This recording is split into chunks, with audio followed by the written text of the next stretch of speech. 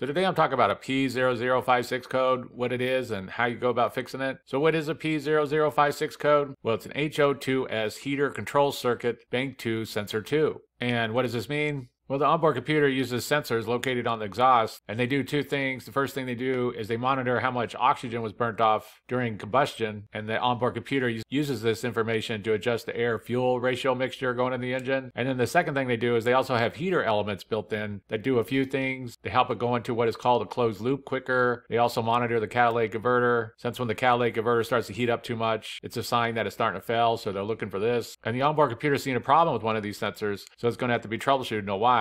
And V6 or V8 engines, they have two banks. Bank 1 is always the side of the engine with the number 1 cylinder, and then the opposite of that is bank 2. So if you find the number 1 cylinder, that would be bank 1, and then the opposite of that is bank 2. If you just have a 4-cylinder engine, you'll only have one bank, so it wouldn't matter. And then sensor 2 is going to be the second sensor going down on that side. And what are some possible causes? Well, it could be a bad sensor, could be in the wiring like an open or short, and possibly a blown fuse. And so the first thing to do when you get this code is to go locate the bank 2, sensor 2, oxygen sensor. And there can be some differences depending on the vehicle, the year, the engine type, things like this. So it's always a good idea to go get a diagram for where all the sensors are located and how they're laid out. It just makes it easier. For example, this is a 2007 Camry with the 3.5 liter V6. And as you can see, bank 2, sensor 2 is right here, and it'll be located after the catalytic converter. And sensor 1 is going to be called the upstream oxygen sensor, and it's going to be located before the catalytic converter. And sensor 2 is going to be called the downstream oxygen sensor, and it's going to be located after the catalytic converter. And so once you locate the bank 2, sensor 2 oxygen sensor, the next thing to do is check out this wiring, be sure that it all looks good, that there's no issues going on or anything like that.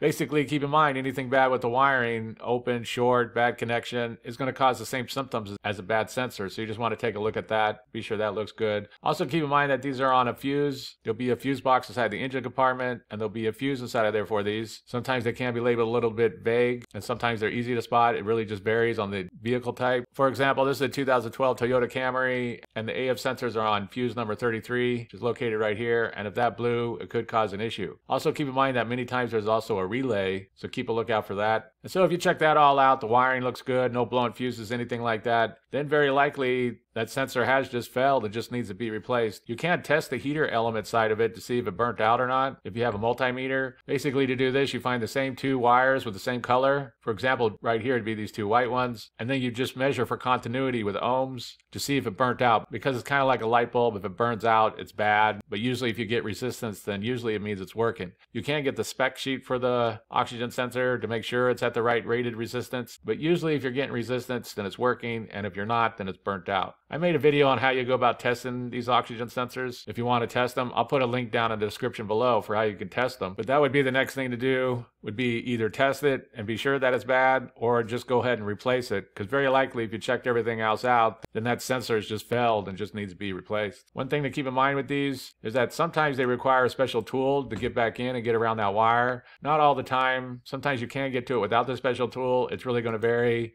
Sometimes they're recessed into the exhaust where you have to have that special tool. And then sometimes they're out in the open more where you can get on it with an open end wrench. But basically go take a look at it and be sure that you got the right tools to remove it, because sometimes you do need this special tool to get it back in. I'll put a link down below to this special tool if you need to see what I'm talking about. And so that's basically it. I just wanted to do a real quick video on how you go about fixing a vehicle with the P0056 code. If you have anything to add, please comment down below. If you have any questions, ask me and I'll try to answer them. If this video helps you, please click like, please click subscribe, and have a good day.